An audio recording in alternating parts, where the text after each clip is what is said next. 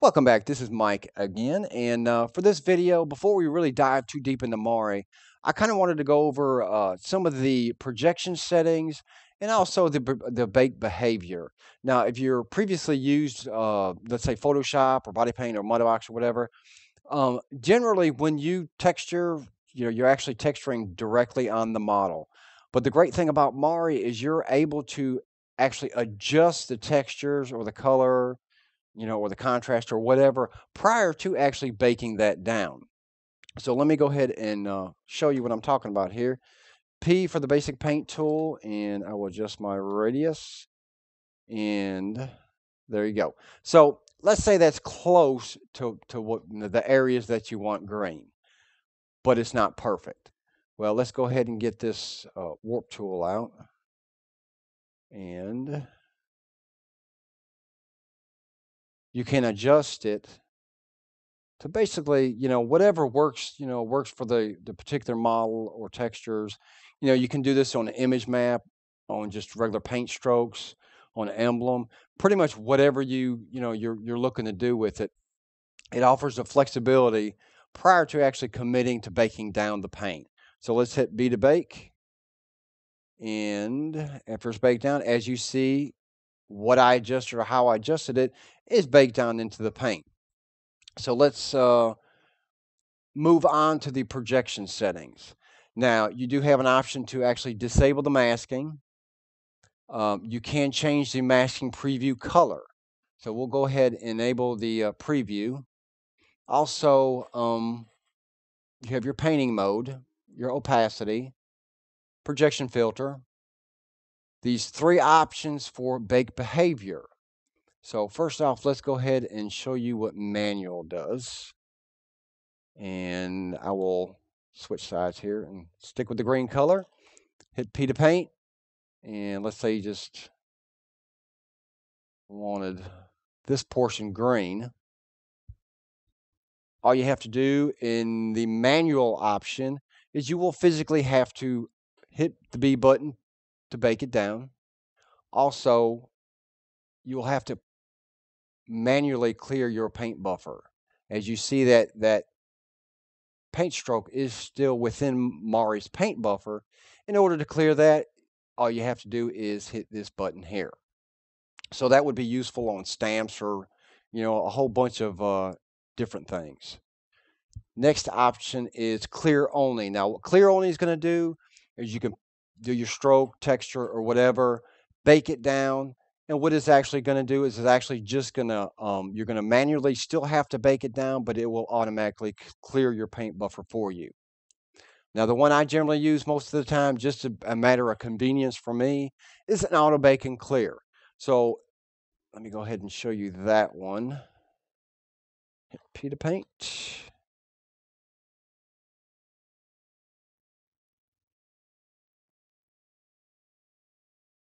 And now I can still adjust this, as the other two options, but as soon as I move the model, it's going to automatically clear the paint buffer and automatically bake the paint, bake the texture down. So, like I said, you got three options. It's a lot of it's personal preference or basically whatever you're working on. Let's go ahead and move on to the projection settings. Now you have front projections, or you have through. Now, obviously, front is going to, let me hit the P to paint. Front is just actually going to enable you to texture actually what you're looking at here. If you go to through, it will actually let you make everybody green. Now, it'll actually let you just flood fill it. Wow, that is a green color. It'll actually, go completely through the model. It does come in handy. Like I said, you do have that option there. You have projection on, you have all, or selected only. So if you have a particular selection that you want just the texture to go on, you can use that option as well. One of my favorite things here, we're going to move down to the edge masking. So as you turn it on, doesn't look like anything's happening. you're actually going to have to adjust the fall off start and end. Most of the time I keep it anywhere from 60 to 80. For the most part, that works. Let me go ahead and show you. And basically everything with that red color will not get textures applied. Oh, I still have my thing set to through. And let's try that again. So as you see, work perfect. You know, it does have some artifacts, which is really not a big deal. All you have to do is just go back and adjust it. You know, and it really depends on what you're working on, whether it's an organic model or hard surface. But it is adjustable and it works perfect when you get it to that point. See, like I can see the red there. Yep, perfect. Okay, now next one I want to go to is a channel mask. If you have a particular channel that you've created that you want to mask out certain areas, or you know, whether it's a noise or you know, pretty much whatever, all you have to do is load that mask, and then you can adjust the mask amount, contrast, and you also can adjust the curve and invert it. Next thing is going to be your AO mask. Now, in order to utilize the AO mask, you'll have to actually go to Objects, and then you'll have to actually bake down your AO mask. But you can use that just like a channel mask. You can invert it. You can adjust your mask amount, mask contrast, and the mask curve. Now, the next one is going to be depth mask. Now, with that, I will kind of show you. And as you see, it is just reacting on the depth of your viewport. You can adjust this. And you can also use several of these masking options together. Because as you see, I still have my edge masking enabled, which it will work perfect. So that will come in handy if you have like recessed areas and you know on certain models. Let me go ahead and go into the next one now. Back face mask.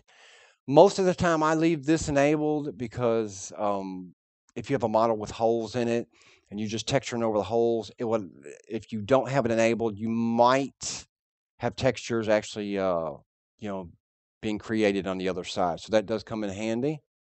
The last mask option is going to be your, let me shut these others off. This is going to be your fractal noise mask. Now this would come in handy for, you know, just breaking up areas, looking for a little bit more organic textures. And like I said, that red color is not going to have your, not going to have textures applied to it. You can invert it. You know, you can adjust the mask curve. I mean, you can do numerous things with it. Okay.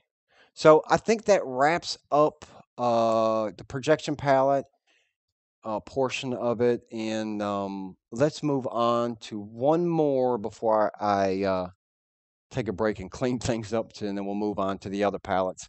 Is going to be your painting palette. Now you have options for different filtering. You also have your source grade options. But the main area I wanted to talk about is going to be your paint buffer. You have your paint, your color depth, which is going to be 8, 16, and 32-bit. But also you have your buffer size. Now, for the most part, rule of thumb is if you're working on a 2K map, try to keep this at 2K, 4K, and so on. You have options all the way from 256 all the way up to 1634. So keep that in mind. That is under the painting palette. You can transform it and then reset, and then also reset on bake, you know, enabled or disabled.